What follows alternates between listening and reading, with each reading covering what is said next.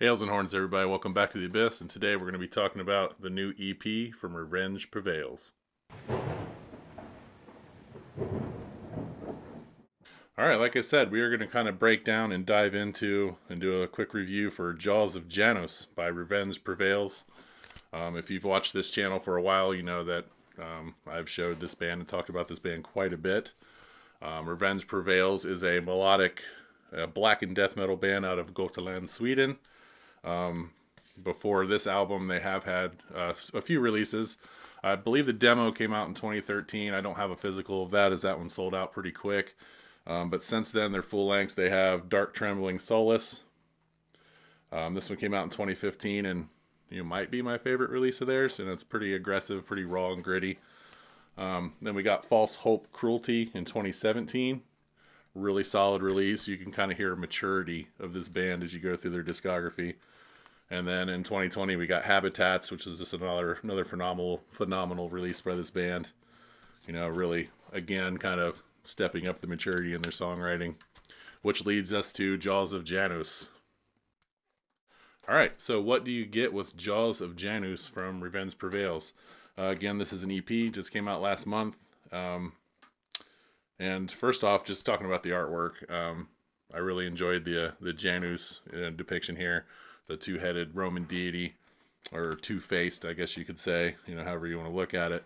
But Janus is the god of doorways and opening passages and opening gates to start new paths, things like that. So I thought it was a clever way to describe what you get with this EP, which is a deviation from their normal style, so to speak, going through the Jaws of Janus, going through the gate to experiment and try something new. You get something that, again, with a band that's usually really gritty, heavy, blackened death metal, melodic, tinges here and there, to something that's got a lot of progressive elements and, some experimentations with some softer melodies and, some clean guitars. And Sarah's clean vocals on this were phenomenal. So again, I thought it was a clever way to kind of segue into what you're getting with these three tracks, and that's something new from the band, trying a few things out here and there. But yeah, again, Revenge Prevails, Jaws of Janus. Let's kind of break it down track by track. Alright, let's start talking about the tracks. And track one, Mall. What do you get there? Well, in my opinion, Mall is kind of the perfect way to baby step you into the exploration that they did with this EP. Again, it's nothing so experimental, avant-garde, out of the box, but it's subtle things here and there that kind of changed a little bit. And I think this is a great way to kind of introduce that. Again, normally really heavy, just brutal black and death metal. And this one kind of starts off a little different. It's kind of a slow, haunting, kind of reverby ambient intro. These really creepy, demonic vocals kind of chanting and chattering over it. And there's this really quiet, kind of, slow-picked melodic guitar lead going through there, which slowly kind of builds up into the track's first riff, which to me was an awesome part of the song. I absolutely loved the, when the first heavy guitar part started. It was kind of like a thrashy, gallopy riff, kind of thing. Throughout this track, I didn't pick up a whole lot of death metal vibes. Usually they have a lot more death sprinkled in, but this, to me, for the first 3/4 of it, was just an insane black metal track. Really good tempo changes. You had some tremolos, you had some dissonance, and then you had some gallops and things like that kind of throwed a lot of different styles together. Again, kind of leading to their experimental side. And so you get this amazing 3/4 of a black metal track, and then boom, pumps the brakes, and you go slow down to this angelic, almost soft kind of tempo change, melodic, again almost angelic, but also kind of creepy and chaotic at the same time, with Isabella just absolutely slaughtering the clean vocals. I would, if I did have one criticism, I would like to hear maybe some more of her vocals throughout, but no, well done. Again, and her vocals just kind of add to this hauntingness. They just, not really somber, but it kind of just adds another layer of atmosphere on top of this really just kind of, again, it's like a sad but angelic kind of melody that's going on. It's really good. And I just realized, I think earlier in this video, I called Isabella Sarah, so I do apologize for that. If I remember to fix that, I will, but if not, I do feel terrible. I am sorry. But yeah, so great black metal track, which kind of just completely does a 180 the last few minutes with these like chilling kind of progressive clean melodies with these amazing vocals from Isabella. So well done. I really enjoyed track 1, but let's move on to the next one. All right, quickly moving on to track 2, Dungeon. Again, another pretty solid track. A lot of really good black metal elements involved. I really enjoyed the drums more so on this track. Kind of how the first track had that main first riff was kind of gallopy, chuggy. The kick drums kind of matched that on track 2. Just kind of a quick, like gallopy rhythm. I really enjoyed that. Again, solid guitar work across, great vocals from Josef again.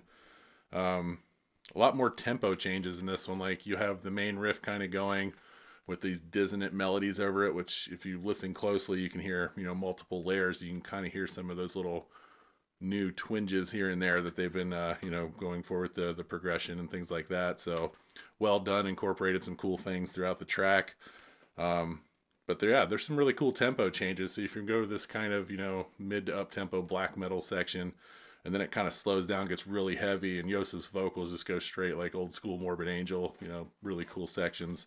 Then it kind of bounces back and forth throughout. So again, well done. Kind of going back to what I said at the beginning of the video, this band shows more maturity each time they release something. So they learn a little bit more about their music. They learn more about their instruments and their vocal capabilities, things like that.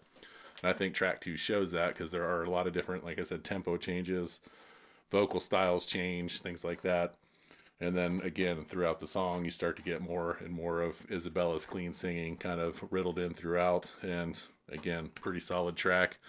If, kind of sticking, the only criticism I had for track 1 is I would have liked to have heard more of Sarah, almost did it again, Isabella's vocals.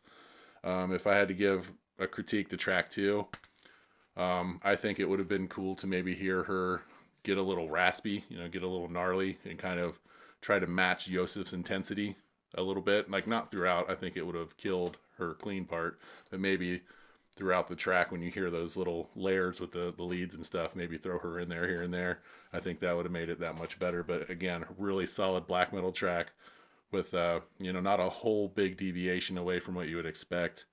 And they managed to throw in some of that death metal punch here and there with the vocals and stuff. So really solid track. One more track to go. Track 3, Sculptor. All right, so final track, Sculptor. And this was the track I was not expecting. To where tracks 1 and 2 kind of give you, a lot of great black metal, some death metal elements, things like that, with minor changes, little progressive leads or, melodies, things like that with the clean vocals. And this one just kind of smacks you with it. You get so many tempo changes. It's complete stylistic changes throughout the song.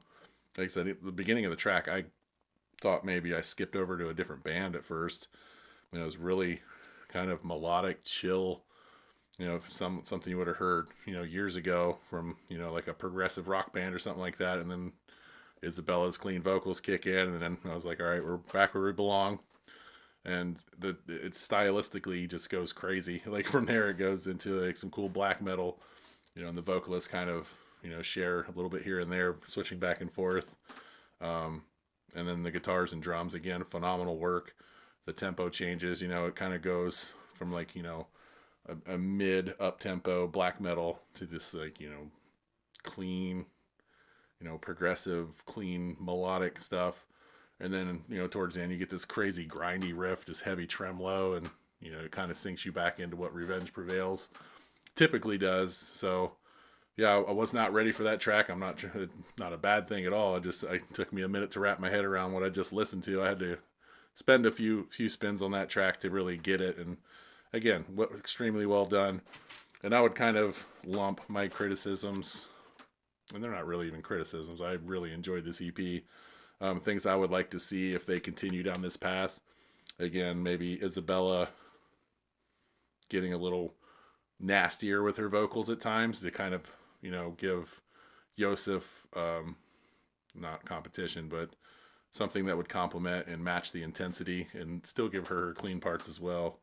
because I thought the clean parts were amazing. She has an incredible voice.